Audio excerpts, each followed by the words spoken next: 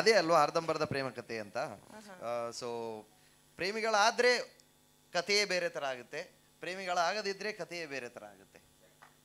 ಆಯ್ತು, ನಾನು ದಿವ್ಯಾ ನಂಗೆ ಹಳೆ ಫ್ರೆಂಡು, ಆಮೇಲೆ ನಮ್ಮೂರವ್ರು ಬೇರೆ ಮಲೆನಾಡವರು, ಹಾಗಾಗಿ ಅವ್ರಿಗೆ ಕೇಳ್ತೀನಿ. ದಿವ್ಯಾ ನೀವು ಹೇಳಿ, ದಿವ್ಯಾ ಸತ್ಯ ಹೇಳಿ ದಿವ್ಯಾ, ಪ್ಲೀಸ್ ದಿವ್ಯಾ. ಅದೇ ನಾನು ಸತ್ಯನೇ ಹೇಳೋದು. ನಾನು ನಮ್ಮ ಸರ್ ಕೈಲಿ 2 ಸತಿ ಪಳಗ್ದಂತವಳು. ಇನ್ನ ಒಂದ್ ಸಿನಿಮಾ, ಒಂದೇ cinema. I am just one cinema old. ಹೌದು, ನಾನು 2 ಸಿನಿಮಾಸ್ ಓಲ್ಡ್. ಹೌದು ಸರ್ ಅಂಡರ್ ಅಲ್ಲಿ. ಅಂಡ್ ಸರ್, ಈ ಸಿಹಿ ತಪ್ಪುಗಳನ್ನ ಅವಾಗ ಮಾಡ್ತಾ ಇರಿ ದಯವಿಟ್ಟು. ನಿಮ್ಮ 2 ತಪ್ಪಿಗೆ ಅದನ್ನ ನಿಲ್ಲಿಸ್ಬೇಡಿ ಅಂತ ಹೇಳ್ತಾ.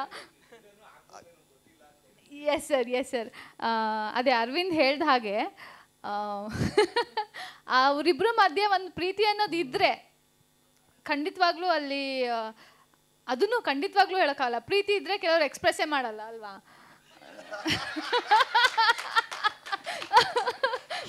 ಇವ್ರು ಒಂಚೂರು ಸಪೋರ್ಟಿಂಗ್ ಆನ್ಸರ್ ಕೊಡ್ತಾರೆ, ಅವ್ರಿಗಿಂತ ಕನ್ಫ್ಯೂಷನ್ ಮಾಡ್ತಾರೆ. ಕಡೆಗೆ ತಿರುಗಿಸಿದ್ ನೋಡಿ ಈ ಕಡೆ ಬಿಟ್ರಲ್ಲ ಅಂತ. ಅಂದ್ರೆ ಮನ್ಸೊಳಗೆ ಒಂದು ನೋವಿದೆ, ಅದು ಇಲ್ಲಿ ಎಕ್ಸ್ಪ್ರೆಸ್ ಮಾಡ್ತಾರೆ. ಅರವಿಂದ್ ಸ್ವಲ್ಪ ಸೂಕ್ಷ್ಮ ಯೋಚನೆ ಮಾಡ್ಬೇಕು. ಹೌದು, ನನ್ನ ಪ್ರಕಾರ ಏನಂತ ಹೇಳಿದ್ರೆ, ಪ್ರೀತಿ ಇದ್ರೆ ಅದನ್ನ ನೀವೇನು ಎಕ್ಸ್ಪ್ರೆಸ್ ಮಾಡ್ಬೇಕಾಗಿಲ್ಲ, ಅದು ಅದ್ರ ಪಾಡಿಗೆ ಬರುತ್ತೆ. ಐ ಲವ್ ಯು ಅಂತ ಯಾರಾದ್ರೂ ಹೇಳಿದ್ರೆ ಅಲ್ಲಿ ಪ್ರೀತಿ ಇಲ್ಲ ಅಂತ ಅರ್ಥ. ಯಾವ ಸ್ಕೂಲ್ ಅಲ್ವಾ? ಯಾವ ಸ್ಕೂಲ್? ನಾವು ಇಂದ್ರಾಣಿ ಇಂಗ್ಲಿಷ್ ಮೀಡಿಯಂ ಹೈಸ್ಕೂಲ್.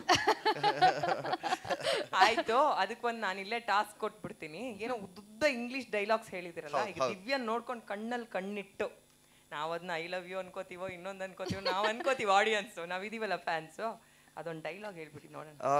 ಇಷ್ಟು ದಿನ ನಾನು ಬರೀ ಅದರ ಚಿಕ್ಕ ತುಣುಕು ಹೇಳ್ತಿದ್ದೆ. Probably I take the privilege to complete ಆಗಿ ಹೇಳುವಂತ ಒಂದು ಪರ್ಮಿಷನ್ ತಗೊಂಡೇನೆ ಸರ್ ಹತ್ರ. ಹೇಳಿ ಸರ್, ಏನಾರು ಆಕ್ಷನ್ ಸರ್, ಆಕ್ಷನ್ ಹೇಳ್ಬೇಕಾ? ಇದು ಇಲ್ಲ, ಇದು ಬಂದು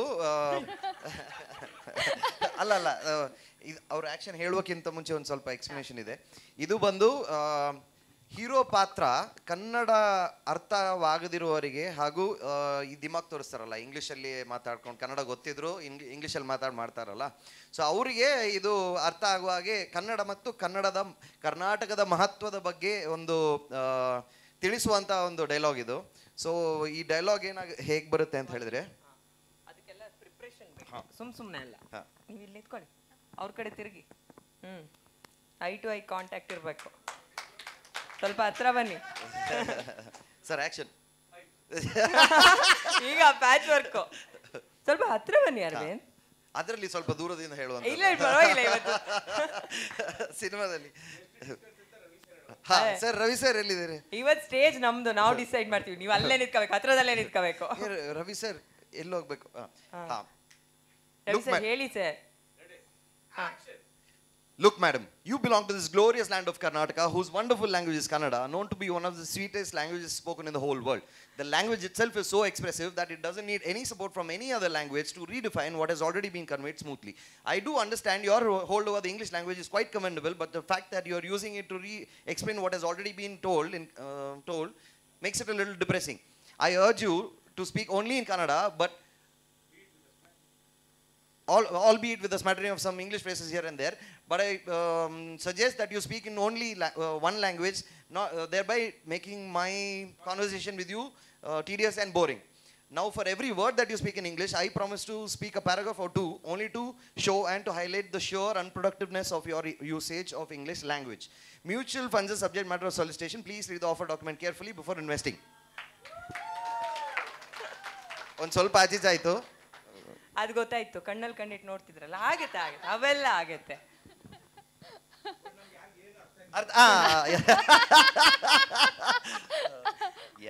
ಆದ್ರೆ ಈ ಡೈಲಾಗ್ ಕಾಂಟೆಕ್ಸ್ಟ್ ಏನು ಅನ್ನೋದು ಸಿನಿಮಾ ನೋಡಿದಾಗ ಗೊತ್ತಾಗತ್ತೆ ನಮ್ಗೆ.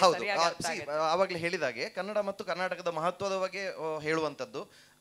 ಅದೇ ಆ ದಿಮಾಕಲ್ಲಿ ಇವಾಗ ಕನ್ನಡ ಗೊತ್ತಿದ್ರು ಕೆಲವರು ಮಾತಾಡೋದಿಲ್ಲಲ್ಲ, ಅವರಿಗೆ ಒಂದ್ ಸ್ವಲ್ಪ ತಟ್ಟಿ ಕನ್ನಡ ಮಾತಾಡಿ ಅಂತ ಹೇಳುವಂತ ಒಂದು. ಪಾಪ ಅವಳಿಗೇನ್ ದಿಮಾಕ್ ಇರಲ್ಲ, she is good bye heart. ಅವಳು ಬಾರಿ ಒಳ್ಳೆವಳು. ಅವ್ರು ಪಾಪ ಅವಳು ಅಂದ್ರೆ ಅವಳನ್ನ ಅರ್ಥ ಮಾಡ್ಕೊಳ್ಳೋರು ಆತರ ಅರ್ಥ ಮಾಡ್ಕೊಳ್ತಾರೆ ಆತರ. ಓಕೆ, ಸಿನಿಮಾ ರಿಲೀಸಿಗೆ ರೆಡಿ ಆಗಿದೆ ಡಿಸೆಂಬರ್ 1ಕ್ಕೆ. ದಿವ್ಯಾ ಈ ಹಿಂದೆ ಸಾಕಷ್ಟು ಕೆಲಸ ಮಾಡಿದ್ದೀರಾ, ಕಿರುತೆರೆ ಆಗಿರ್ಬೋದು, ಹಿರಿತೆರೆ ಆಗಿರ್ಬೋದು.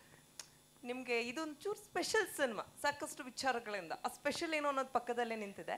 ಸೊ ಹಾಗಾಗಿ ಸೊ ಈ ರಿಲೀಸಿಗೆ ಎಷ್ಟು ವೆಯ್ಟ್ ಮಾಡ್ತಿದ್ದೀರಾ?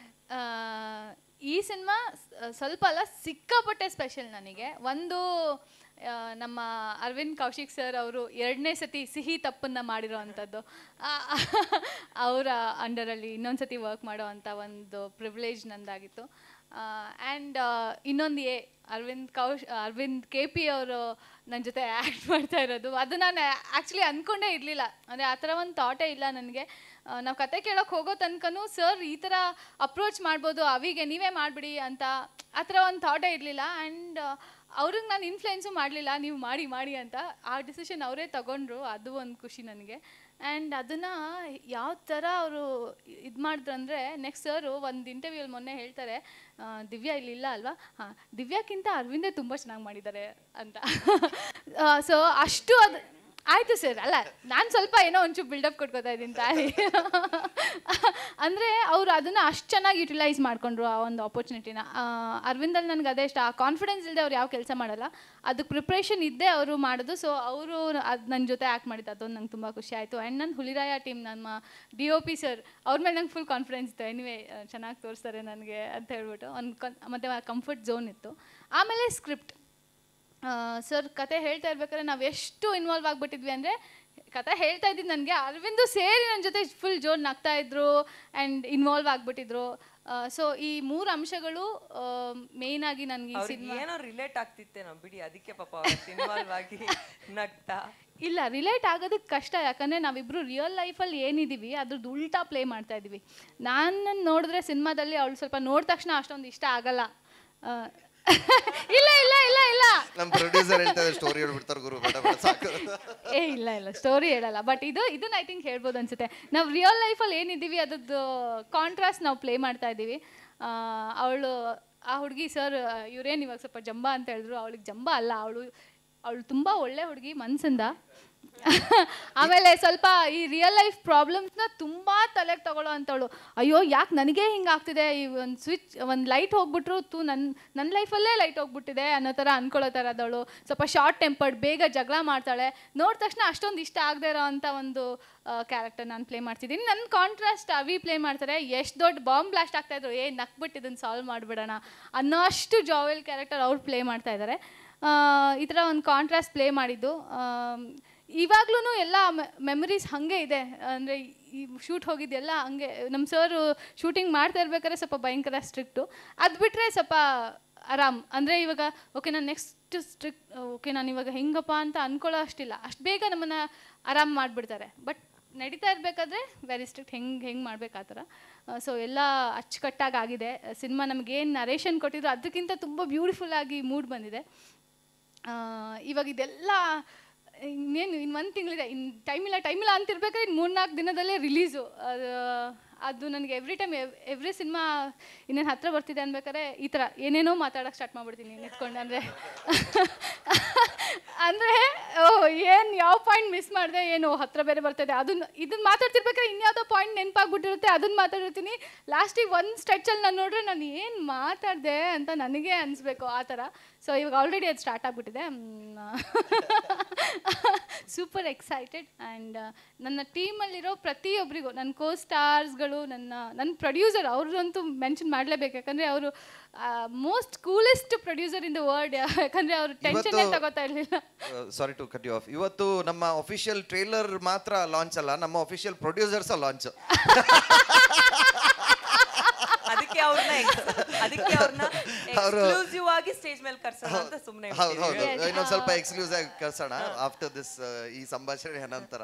ಸೊ ಆ ಥರ ಒಂದು ಪ್ರೊಡ್ಯೂಸರ್ ನಮ್ಮ ಜೊತೆಗೆ. ಆ್ಯಂಡ್ ಎಲ್ಲ ಕೂಲ್ ಆರ್ಟಿಸ್ಟ್ಗಳು, ಅಭಿ ಸರ್ ಆಗಿರ್ಬೋದು, ಸೂರಜ್, ಶ್ರೇಯಾ, ಎವ್ರಿಬಡಿ, ವಿಶ್ವಾಸ್, ಎಲ್ಲರೂ ಒಂಥರ ಎಲ್ಲ ಏನು ಇವಾಗ ಅಂತ ಹೇಳಿದ್ರೆ ನಮ್ಮ ಸರ್ ಬೈತಾರೆ. ಓಕೆ ನಾನು ಅಂತ ಹೇಳಲ್ಲ, ನಮ್ಮ ಸರ್ ಫಸ್ಟ್ ಹೇಳಿ ಅಲ್ಲಿ ಹೋಗ್ಬಿಟ್ಟು ದಯವಿಟ್ಟು ಬಬ್ಲಿ ಅಂತ ಹೇಳಬೇಡಿ, ಅಲ್ಲಿ ಹೋಗ್ಬಿಟ್ಟು ಎಲ್ಲ ಫ್ಯಾಮಿಲಿ ಥರ ಇದ್ರಿ ಅಂತ ಹೇಳಬೇಡಿ, ಅಲ್ಲಿ ಹೋಗ್ಬಿಟ್ಟು ನಮ್ಮ ಟ್ರಿಪ್ ಮುಗಿಸ್ಕೊಂಡು ಬಂದ್ವಿ ಅಂತ ಹೇಳಬೇಡಿ, ಈ ಥರದ್ದೆಲ್ಲ ಫಸ್ಟೇ ಹೇಳಿದ್ದಾರೆ. ನನಗೆ ಬಾಯಿ ತೆಗೆದ್ರೆ ಅದೇ ಬರ್ತಾ ಇದೆ ಅಯ್ಯೋ ಅಂತ.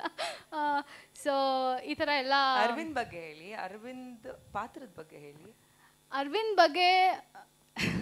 ಅರವಿಂದ್ ಏನಂದರೆ ಏನೇ ಒಂದು ಕೆಲಸ ಮಾಡಿದ್ರು ಅದಕ್ಕೆ ಏನು ತಯಾರಿಗಳು ಮಾಡ್ಕೊಳ್ಬೇಕು ಅದನ್ನು ಮಾಡಿಕೊಂಡು ಅವ್ರು ಮುನ್ನುಗ್ಗೋವಂಥದ್ದು. ಅವ್ರ ರೇಸ್ ಆಗಿರ್ಬೋದು, ಇವಾಗ ಹೊಸ ಪ್ರೊಫೆಷನ್ ಆಗಿರ್ಬೋದು.